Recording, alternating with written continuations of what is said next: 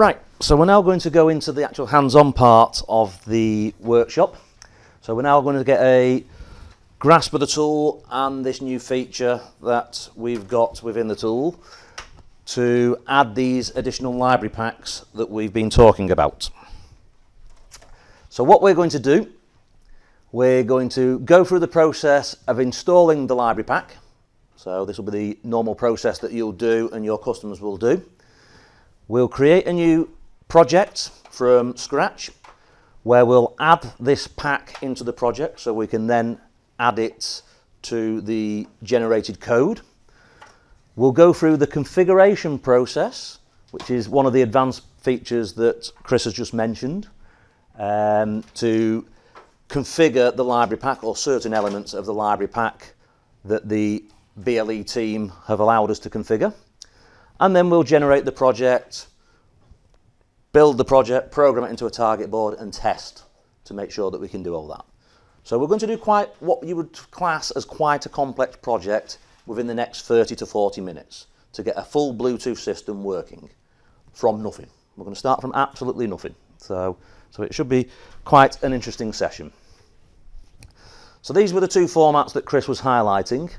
So in the basic format, you just get the library stacks and all the API commands, but you've no way of configuring anything else. The advanced format, which contains those extra XML files, will give us the elements that we can configure.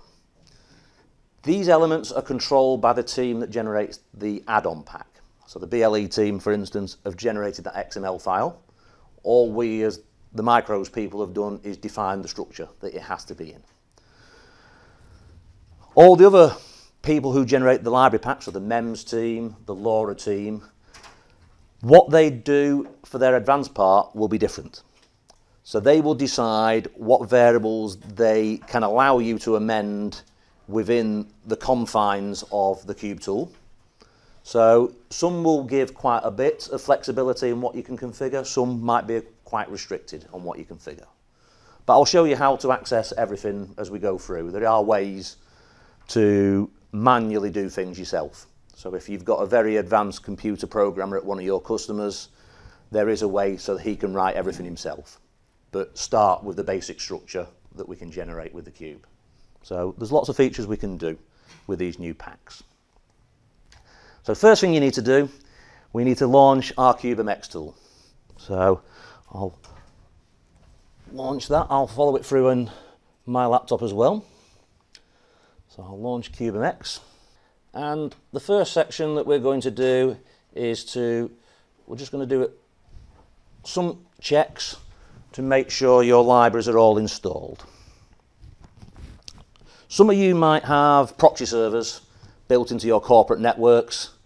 There is a way that you can get the Cube tool to run through a proxy server. It's in the update settings, and you have to put the proxy details in of your server and then any logon credentials that you've got.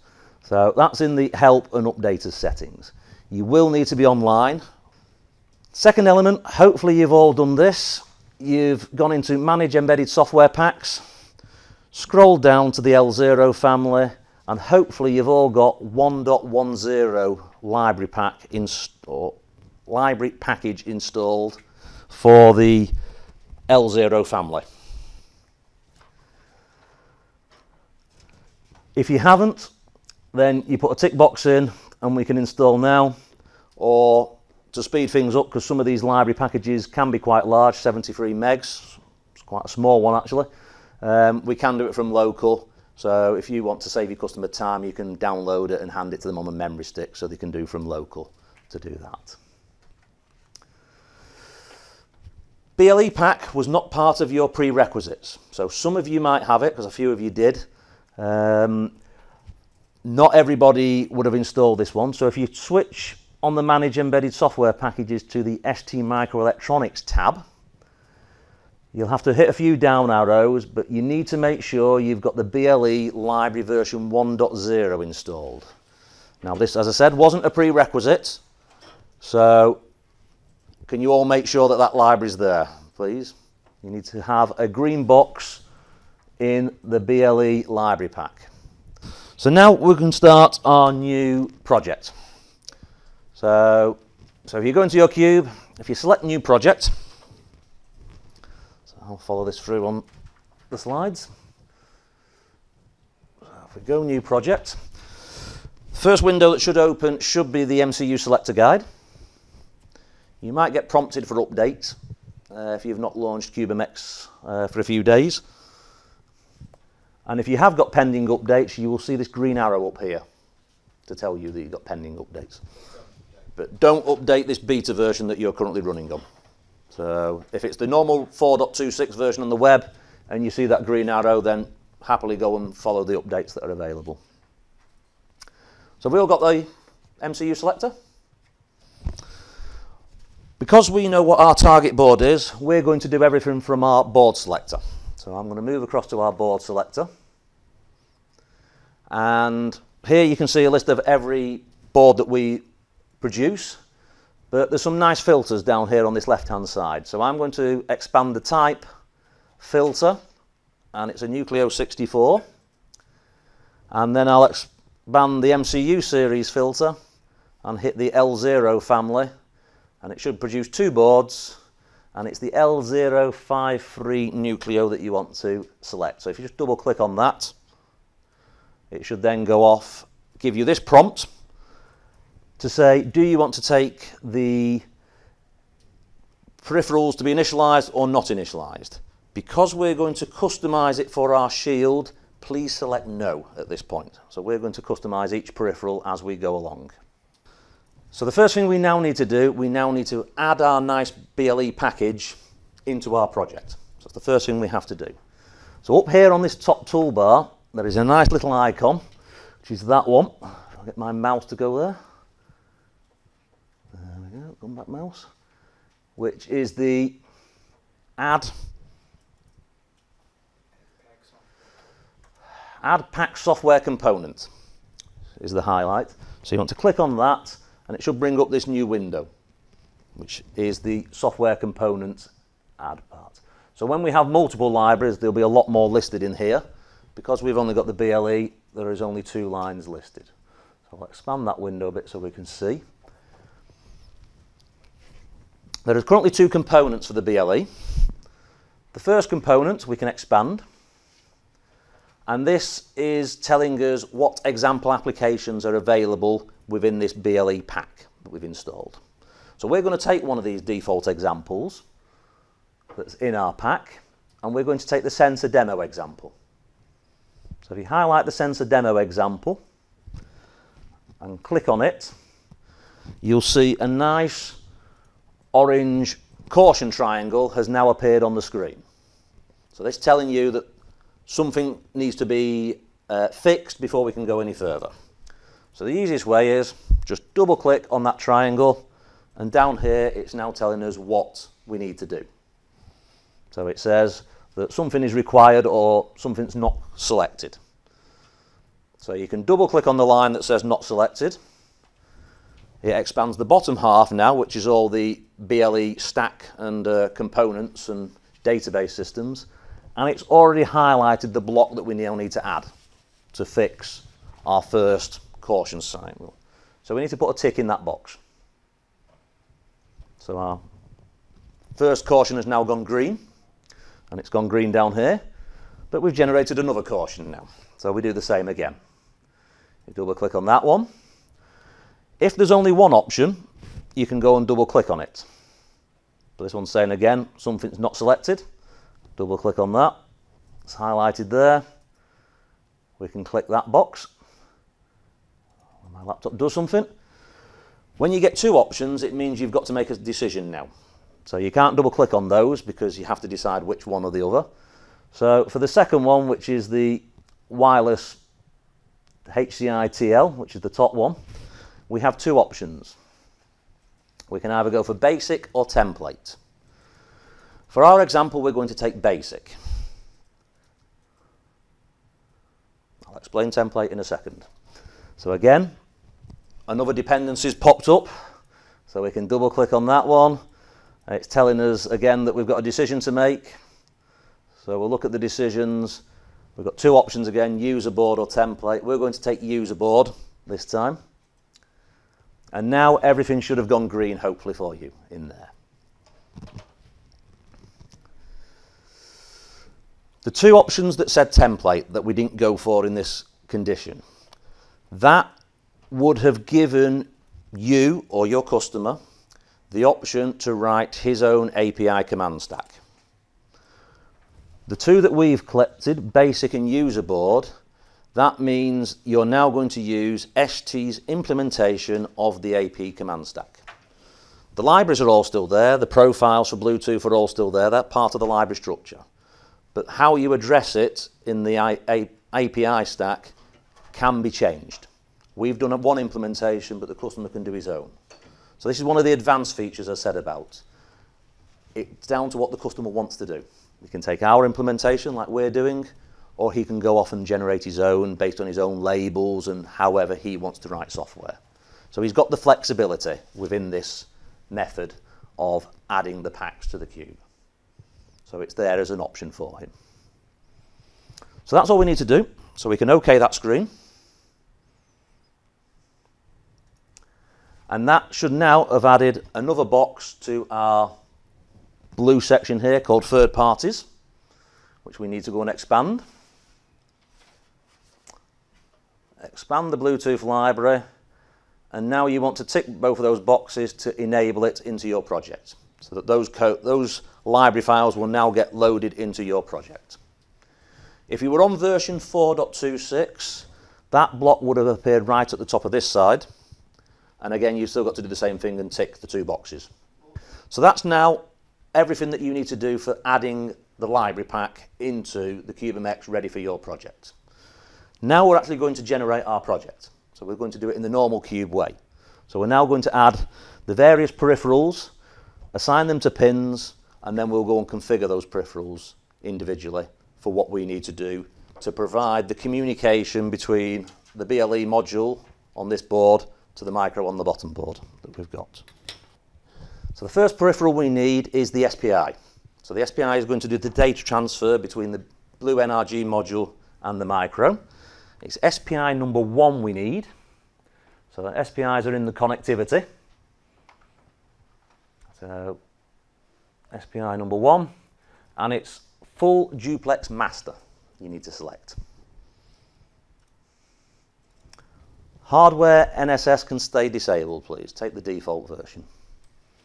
So that should have assigned 4 pins on your green diagram. The next peripheral we need is USART number 2. So this is going to provide the virtual COM port back to the laptop. So we're going to take the 2 that are there already. We don't need it for this particular hands-on, but the demo software needs that peripheral because one of the features of the software will provide a virtual COM port back to the PC. We don't need it, as I said, for the hands-on, but it has to be implemented in the code because the library files are going to look for it. So we need to do USART number 2, and that needs to be asynchronous. So that should send those 2 pins now green on your diagram. We also need a few control lines as well to interface between the BlueNRG module and the microcontroller. So one of them is chip select, one of them's the interrupt line, and the other one's a reset command. So we need 3 GPIO pins assigning. So PA0 needs to be external interrupt. So you left click on PA0, which is in the bottom corner here of the chip. You'll get the menu up and you select GPIO EXTI0. So that's enabling the pin to be an interrupt pin, so that the BLE part can interrupt the MCU. PA1, I think, is the chip select line. So you just left click on PA1 and select GPIO output. And PA8, I think, is the reset line, which is on the far side of the chip, and that one needs to be a GPIO output as well. So I'll go and do that on my diagram. So PA0 is EXTI. PA1 as output, and PA8 as an output.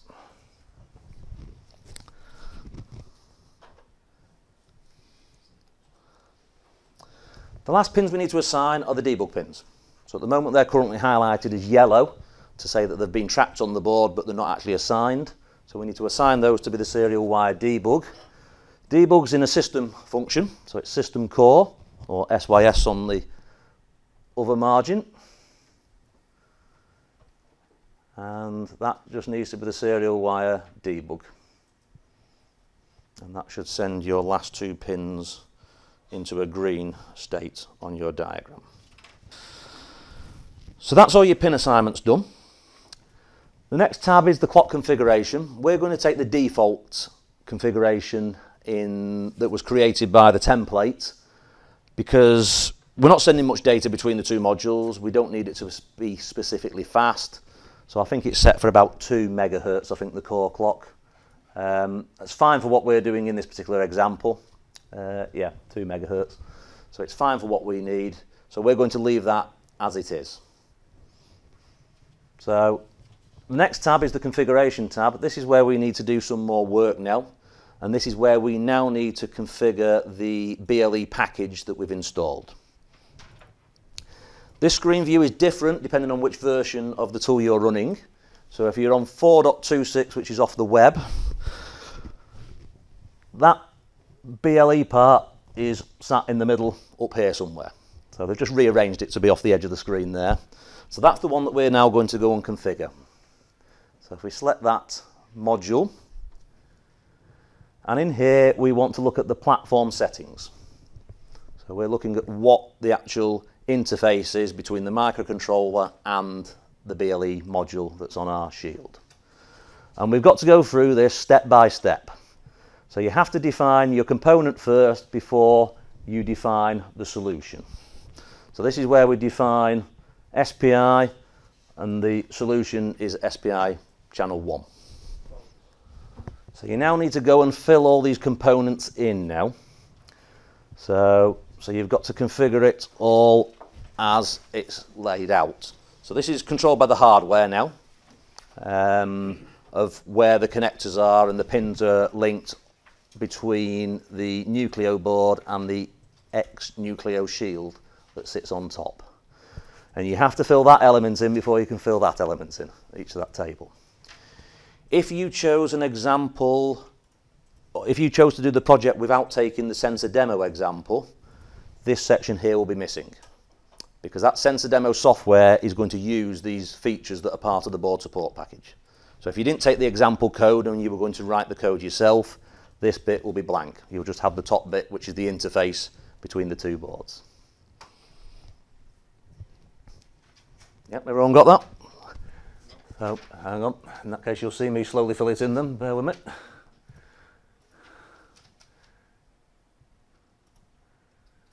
So your EXTI line is PA0. Your chip select line is PA1. And your reset line is PA8. Down at the bottom, your LED is on PA5. Your push button is on PC13. And the USART is USART number 2. Click apply and then click OK. That's the interface done between the micro and the BLE. One of those pins you notice was an interrupt pin. So we've now got to enable that in the NVIC as well. So there's a button here for the NVIC. So we now have to go and make sure that the NVIC knows that there is an interrupt. And it was on EXTI 0.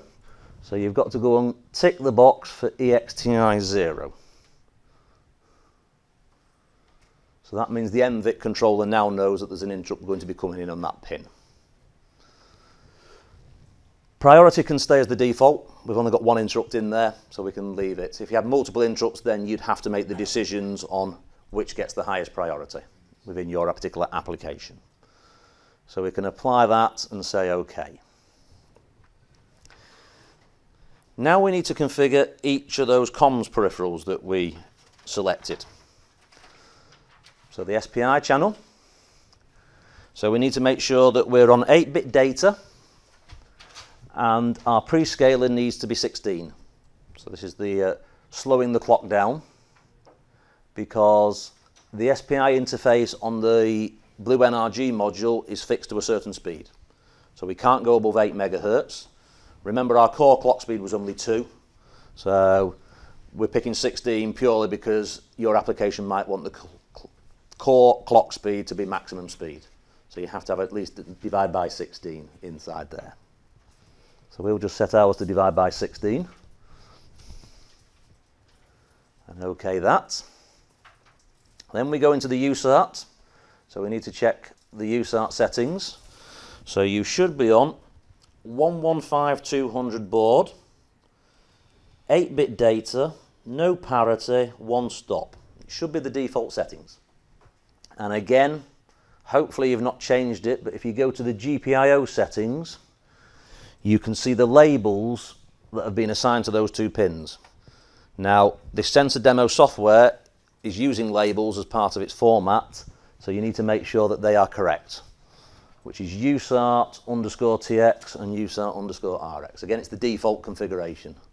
So just in case you've not accidentally changed it when you were assigning pins. So then we can OK that screen as well. So that's all the configuration we need to do. Now we've got to set the system up to generate the code that we're going to generate. So up here we have a nice icon which is a little cog. There's still a caution warning, yes. It's not going to impact us. So we're going to accept all the default configurations that were in there. We don't need to change anything, we don't need to set any other labels. So it always stays as a caution, just as a reminder for you that the default configuration settings, because sometimes you might want a pin to be active high as soon as it starts. By default, everything's active low on these particular pins, so it's all defined as low. It's there purely to warn you that you need to check what's in that box. So it will always appear as a caution sign there, but you don't always have to do anything to it. You might be happy with the default configurations, but it's purely for you to inspect and check on that one. And to select any line, you just highlight on each line and you can see the information that's there for each one. But no matter what you do, you'll never get rid of that caution warning. If you change everything on that screen, it will still show yellow caution.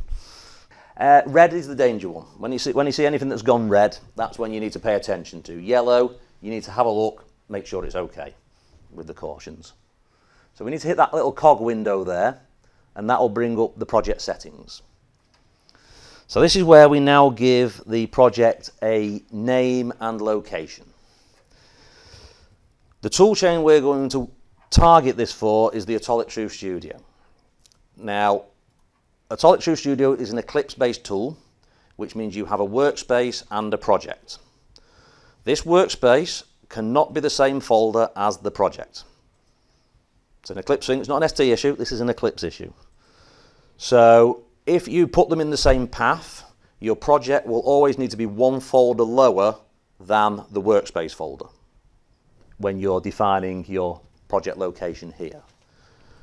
Alternatively, like you'll see when I put my screen up, mine are just in 2 completely separate folders. So it's your choice wherever you want it. If you want to keep it all local, always make sure your project folder is 1 lower than your workspace folder. Your workspace cannot sit on the root of C either. Eclipse does not like that. So that always has to be 1 off C, so therefore this one potentially will have to be 2 folders off the root of the C drive. So always bear that in mind when you're giving your locations. So I'm going to call my project BLE. I've already got a project location which will be Cube Demo. So therefore my active folder will be Cube Demo/BLE. So that's where my project is going to sit. There's another button here which is Application Structure. So at the moment the default setting is Basic. This is fine for what we're doing because we've only got 1 set of middleware in use in this application, which is the Bluetooth middlewares. If you were doing a project that had, say, Bluetooth, lightweight IP, FreeRTOS, that's multiple different middleware library structures that you're now pulling in. You would need to change this to Advanced because then it will organise things on your hard drive in a more logical fashion to separate all the middlewares out to make life easier for you when you're doing modifications to the project and the software. But if you're only running 1 middleware pack, basic, which is the default setting, is fine for what you need to do. So I need to set my tool chain now. So there's all the different formats that we've got available. So it's the Atomic True Studio that we're going to enable. And then we just need to confirm in advanced settings that our USART has a tick box for not generating function calls, because it's the virtual COM port. And our BlueNRG, or our two BlueNRG lines, are visible and static.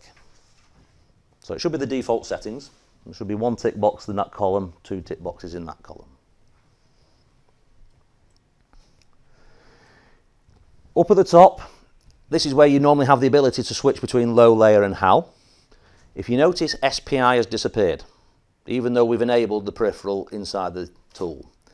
This is because the middleware is now in control of that interface. It's going to manage that SPI protocol between the Bluetooth module and the target board.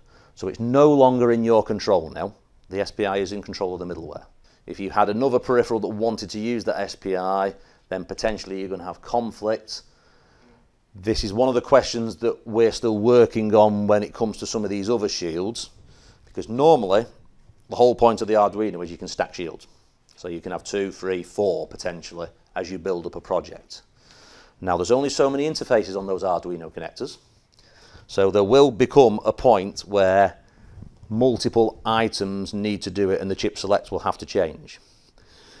This is something that will have to be worked on when the scenarios start happening based on the different stacks that we're going to integrate into the Cube environment. So most of the projects today that use multiple stacks have a dedicated X-Cube package for it. It's not the standard BLE one, it's not the standard MEMS one. It's a third package where any conflicts like this have been resolved. At the moment, we don't have the conflicts there, so I don't know how it's going to adapt in that screen yet. But yes, potentially that will be a problem at some point. The same goes as well, this library package is written in HAL. So normally this screen you'd change everything to low level if you wanted a smaller, more compact code footprint. Until the BLE library gets written into a low-level driver format, it has to stay as HAL this time. So we can OK that screen, and it will now go off and generate our project. So it'll pull all the libraries from the BLE pack, pull all the libraries it needs from the L0 library package, and take the template for the Atomic screen that we've got.